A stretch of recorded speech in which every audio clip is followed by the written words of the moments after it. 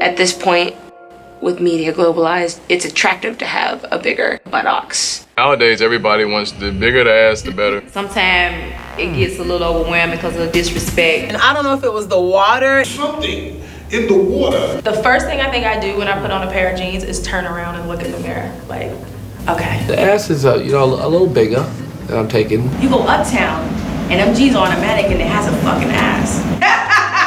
I can't wear jeans. I have to have them tapered in the back. I can't wear anything that doesn't stretch. Ass, ass, ass, ass, ass, ass, ass, ass, ass. I really feel like down south got the fattest asses. New York. Washington Heights. Definitely. Dominican Republic. I've seen a lot of fake asses like in LA and New York. Japan, not so much. Africa. I would say Africa. That's like that Mugambo booty, like, you know, that just... People say Brazil. Brazil and Africa. Brazil. Brazil was crazy.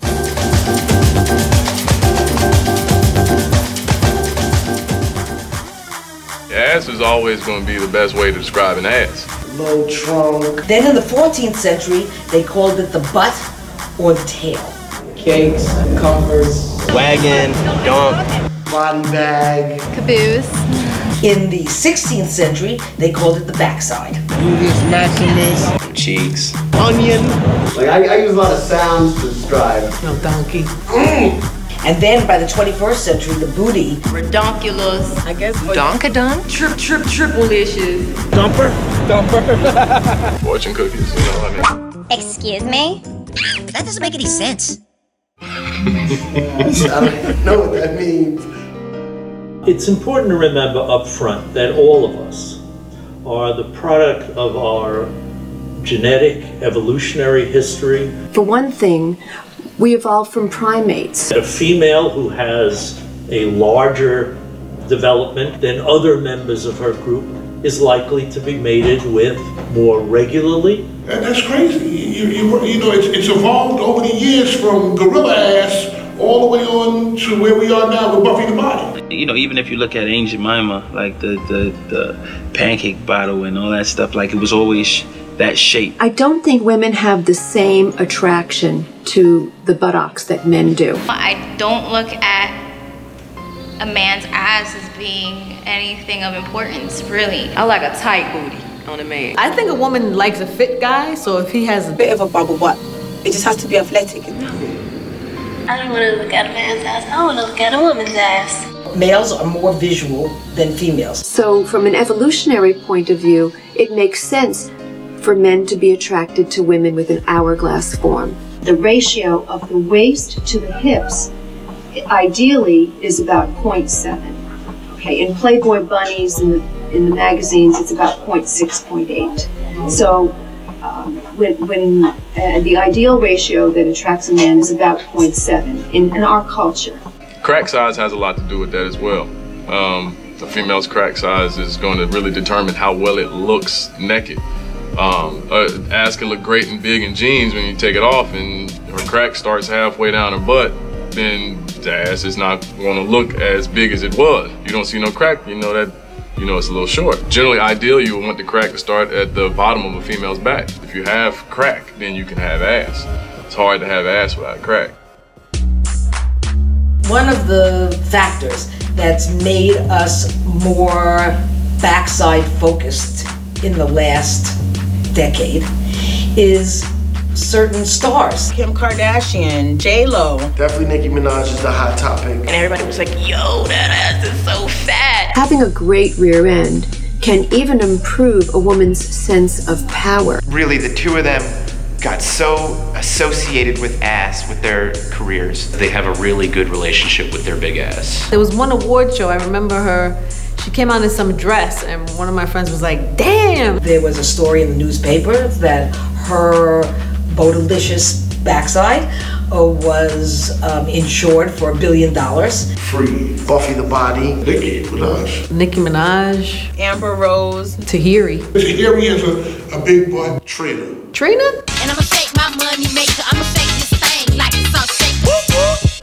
Oh, Lord Jesus. Music and music videos have become a major vehicle to deliver images of the idealized body type. With media globalized, this has made a very big change in the culture. Body shape is, you know, so popular among a lot of people, especially young people, that a lot of people will do what it takes to fit into that ideal image. Anytime that you create an ideal as the beauty ideal that is difficult to attain, you're going to make that accessible to people of a specific class who have the resources to purchase whatever kind of augmentation it requires. A lot of buttock augmentations have gone on in Europe and in Brazil, South America, and Venezuela, and so forth.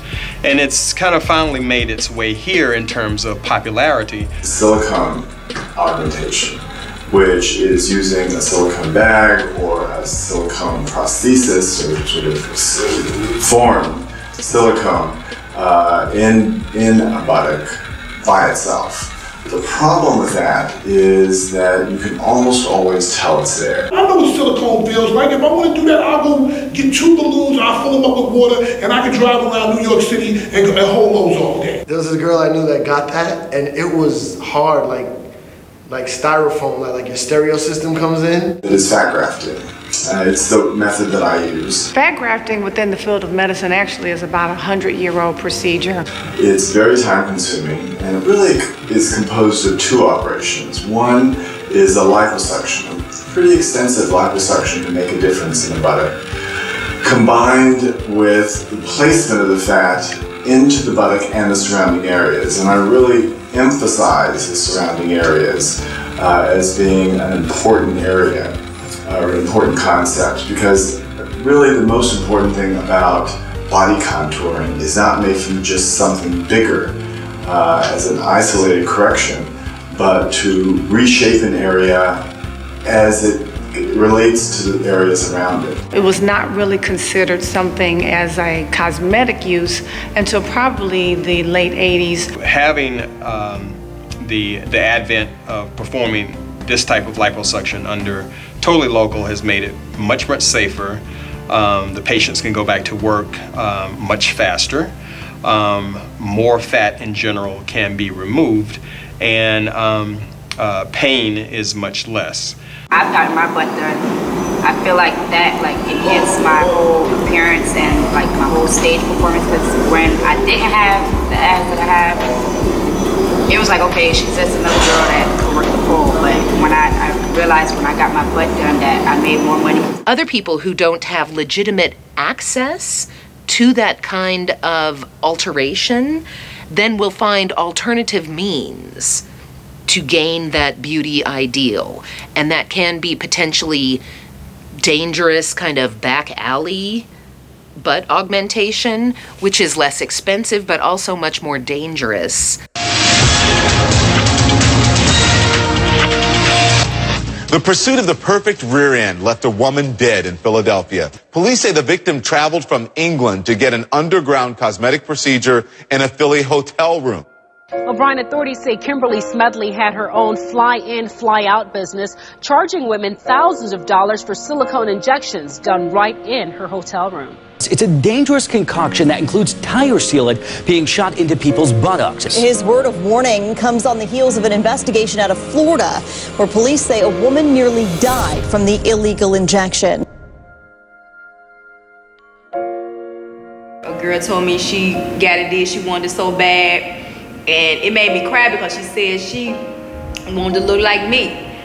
But the lady put the stuff that come from Home Depot in her. That can move into your body, into your lungs, which about 20% of people die from it because then it moves around. I don't like the hard cement ass. I think a lot of them don't think. I would absolutely not go to somebody's garage anywhere or be injected by anything that you can't show me paperwork on. The dangers that come along with that are that women will be willing to do risky things to attain this ideal body type. We see that with anorexia and bulimia, with people trying to be very slender, with people trying to have the larger, rounder ass, taking illegal butt shots by some woman that who knows what her credentials are. I know girls that have to carry around little hoses to drain their ass because it'll blister, you know, because your body is trying to push out,